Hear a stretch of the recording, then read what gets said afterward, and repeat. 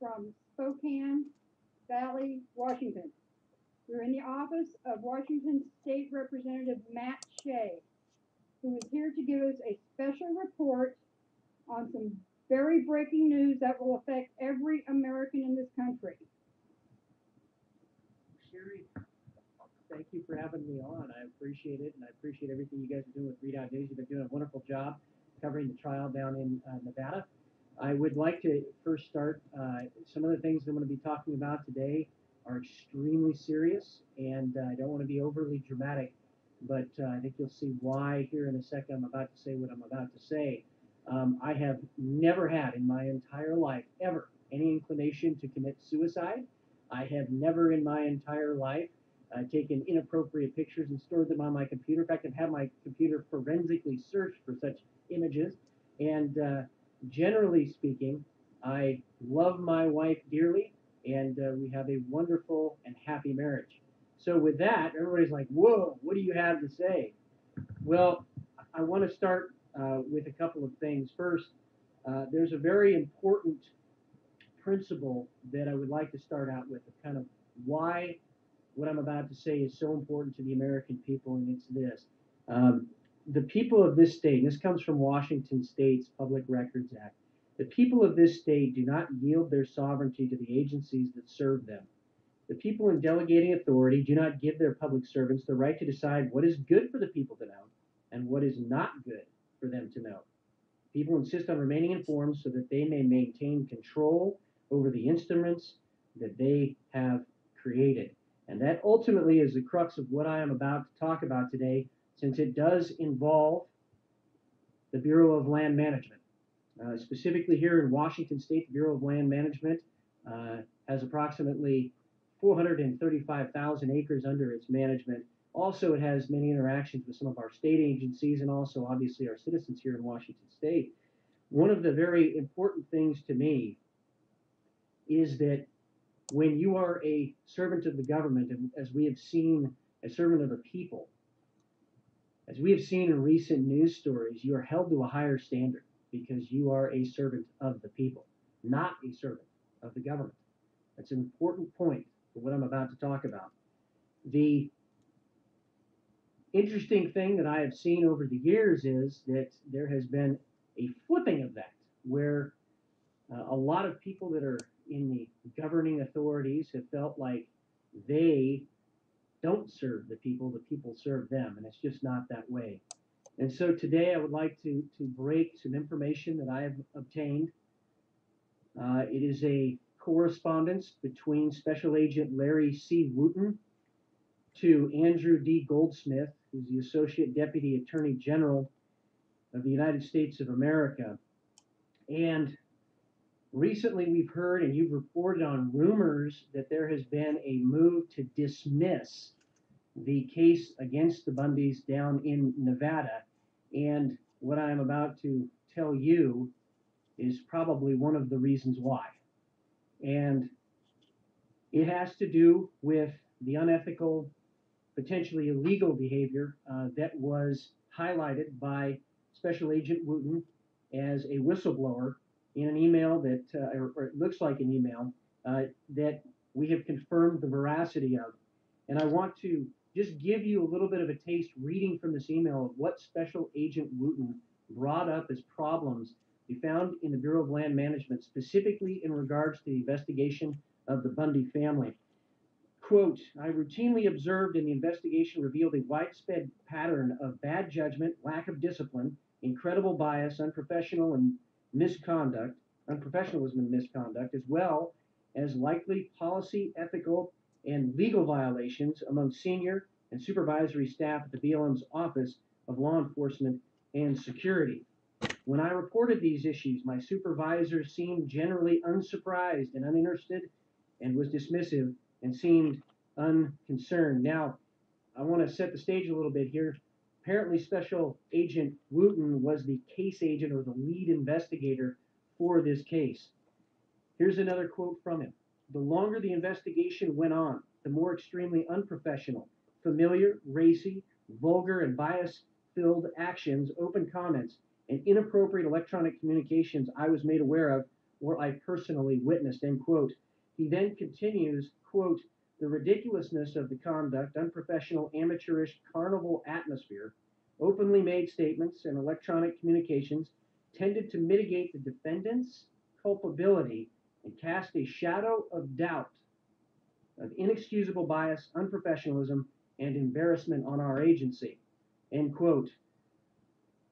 This is where it gets very incredible, because Special Agent Wooten brings up some very serious allegations against his own agency, and I want to kind of highlight what those are, and then I would like to go through what specifically is written in this correspondence. First, Special Agent Wooten says that there was the treatment of the Bundys in a manner that suggested they wanted to see a couple of members of the Bundy family either dead or harmed. And I want to be very specific about what he said about that in here. The second thing that's brought up is that there was an apparent withholding of exculpatory evidence that Mr. Wooten had brought to the attention of his supervisors. Next was that there was allegations of sexual misconduct inside the BLM's law enforcement arm, and that also there were indeed at Bundy Ranch snipers that had been deployed. Now, it's interesting because I personally have been witnessing the news reports that have been out there, some of the things you've been breaking, that snipers were in fact maybe not there, and that was the government's position in a previous hearing. This document very clearly is the smoking gun, not only in this case, but I believe an indictment of BLM itself, and maybe even potentially the prosecutors that are involved in this case. And I want to read again some of the things that are in here, because some of it is so outrageous that I will be sending a letter very specifically to Congress. We'll be sending a letter to Secretary Zinke and the Trump administration so that they can take the appropriate action and prosecute the bad actors for some of the behavior that has occurred inside the BLM. I also want to be very specific that the Trump administration is probably going to be blindsided by this, as I was blindsided by this information coming to me. And I believe that they have been doing the right thing when they have been given the facts. And I have every confidence the Trump administration is going to do the right thing in this case to bring those to justice that have either violated the letter of the law or the spirit of the law or policies internal to BLM. So let me go down a couple of these things that are in this correspondence, again from Special Agent Wooten. Quote, the misconduct caused considerable disruption in the workplace, was discriminatory, harassing, and showed clear prejudice against the defendants, their supporters, and Mormons. Oftentimes, the misconduct centered on being sexually inappropriate, profanity, appearance/body shaming, and likely violated privacy and civil rights. Next, he says, extremely biased and degrading flyers were also openly displayed and passed around the office. A booking photo of Clive and Bundy was and is inappropriately, openly, prominently, and proudly displayed in the office of a potential trial witness and my supervisor, and an altered, degrading suspect photos were put in the office presentation by his supervisor. End quote. The next quote is, quote, my supervisor even instigated the unprofessional monitoring of jail calls between defendants and their wives without prosecutor or FBI consent for the apparent purpose of making fun of the post-arrest telephone calls between Idaho defendants/FBI targets, end quote. That is an extraordinary statement, that they are admitting what seems to be a very clear violation of, if not policy, the spirit or letter of the law. I also find it very interesting as well that they were putting things up in the office when some of those members of that office had to testify. I think there are some very clear rules that say you should not do that for many different reasons. I will move next to some more comments that he had and then get into something that is probably the most shocking part of this entire correspondence. Quote, this carnival, inappropriate and childish behavior didn't stop with the directed bias and degradation of subjects of investigation. BLM law enforcement supervisors also openly talked about and gossiped about private employees personnel matters, such as medical conditions, work performance, marriage issues, religion, punishments, internal investigations, and derogatory opinions of high-level BLM supervisors. He also says, quote, there was a religious test of sorts, and he was personally asked, quote, you're not a Mormon, are you? And he was told, quote, I bet you think I'm going to hell, end quote. He continues, quote, that the investigation also indicated that on multiple occasions, former BLM special agent in charge, Love, specifically and purposely ignored U.S. Attorney's Office and BLM's civilian management direction and intent, as well as Nevada state official recommendations in order to command the most intrusive, oppressive, large-scale, and militaristic trespass cattle impound possible, end quote. I want to comment on that for a second. If government exists to protect the rights of life, liberty, and property, and you have now a special agent in charge questioning the handling of this situation, that it was intentionally made intrusive, oppressive, large-scale, and militaristic, we have a problem in America today. And those people that did this need to be held accountable for it. And I have, again, every confidence the Trump administration will do so. It's also interesting to note that Special Agent Wooten said that he had contacted Attorney Stephen Myrie and Assistant United States Attorney Nadia Ahmed, as well as the Federal Bureau of Investigation Special Agent Joel Willis by telephone on these issues.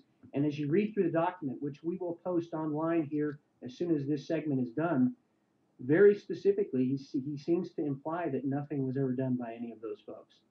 And that at the very least needs to be investigated further if that is indeed the correct implication.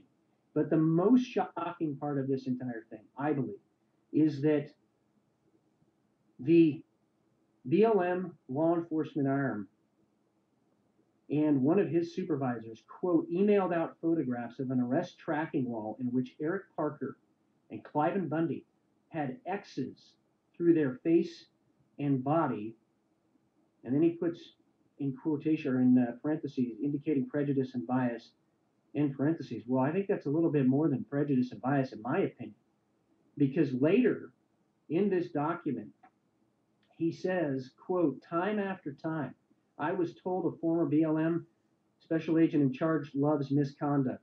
I was told by BLM law enforcement supervisors that he had a kill book. Every American needs to understand what I just said. That you have a special agent in charge that had a kill book. Well, was that turned over to the defense? How is that due process? I mean, there's a lot of questions this statement by Special Agent Wooten raises, but he continues, quote, as a trophy, and in essence bragged about getting 3 individuals in Utah to commit suicide, which is why I gave the statement I did at the beginning of this segment, because that's probably one of the most startling statements I have ever read in any investigation I've ever been a part of in the last 15 years. That is beyond startling. But he goes on and he cites the specific operations that were bragged about. Apparently, Operation Cerberus, which I don't even know what that is, but we'll find out. And I know you reported on it, I think. Also, the Failure Rock and Burning Man special event, where, quote, he was unlawfully removing evidence, bragging about the number of OIG and internal investigations on him, and indicating that he was untouchable, end quote. Those are some of the most shocking statements, again, that I have heard in a long time. And people may try to discredit Special Agent Wooten later, but internal to this document, he also says that he was removed from the case on February 18, 2017 by his supervisor, despite his recently documented and awarded hard work and excellence and often praised performance within Bureau of Land Management. He says, quote, I am convinced that I was removed to prevent the ethical and proper further disclosure of the severe misconduct, failure to correct and report, and cover-ups by the BLM OLES supervision. Time after time, this is where he starts in about the kill book, but he goes on and says, I became convinced that my supervisor failed to properly disclose substantive and exculpatory case and witness bias-related issues to the United States Attorney General's office, which they have a duty to disclose exculpatory evidence. And Since we don't know what's happening in these sealed hearings, I suspect this is what is giving rise to all the rumors that this case is going to be dismissed. If this type of exculpatory evidence was withheld, I mean, my goodness. But it gets even more interesting when it talks about in this document that Dave Bundy's iPad likely contained remarks from BLM law enforcement officers that is potentially evidence of civil rights violation and use of excessive force. Mr. Myrie, this is again talking about the attorney, the prosecutor, and my supervisor not only apparently failed to initiate the proper follow-on actions, Mr. Myrie apparently failed to notify defense counsel and also decided not to return the iPad back to Dave Bundy, even though the iPad wasn't going to be searched pursuant to a search warrant or used as evidence in trial. Is this the same Stephen Myrie that is currently the acting U.S. Attorney for the state and District of Nevada? Yes, I believe so. It is. And then we get to the end of this document, and I will end with this. Now, there was this push by the government to make it seem like there were no snipers down there in Nevada. Now, when I went down there, it was very clear that there had been snipers there. People had pictures of them. There was a lot of talk about them. So I was kind of shocked when the government took the position that there were somehow not snipers down there. But Special Agent Wooten addresses that, quote, at least one school-trained federal sniper equipped with a scope magnified optic bolt-action precision rifle and another federal officer equipped with a scoped magnified optic large frame caliber, this 308, were in overwatch positions. Additionally, the investigation also indicated the possibility that the FBI and the Las Vegas Metropolitan Police Department had law enforcement snipers designated marksmen on hand for possible deployment. I want to talk about a few principles here that I have believed in and I know many Americans believe in, and that is that a sniper rifle is not due process. Now, going down there and putting sniper rifles in our country, and for those of us that have served in the United States military overseas, that is a startling statement that we had sniper rifles pointed at American citizens without any due process whatsoever. It's also startling that some of these things, and I don't know what has been talked about in these sealed hearings, but it appears that some of these things and more of these things have not been disclosed to the American people. And going back to what I originally stated with the Public Records Act intent here in Washington State, these things not only need to be disclosed to the American people, I believe we have a duty to disclose them to the American people, because this right here is the smoking gun that what so many people believe had actually gone on behind the scenes in Nevada actually did go on behind the scenes, at least according to Special Agent Wooten. And because of that, again, I am going to be taking action on this. We have, again, 435,000 BLM acres of Washington State, and in our oversight capacity in the legislature, we have to, if there is any agency, any level of government, we have taken an oath to defend the Constitution of both the United States and the Constitution of the state of Washington. And this impacts all Americans, that this behavior in a federal agency was potentially tolerated, was potentially covered up, was potentially trying to be hidden from the American people. And this, at the very least, warrants an investigation. I believe, Special Agent Wooten had done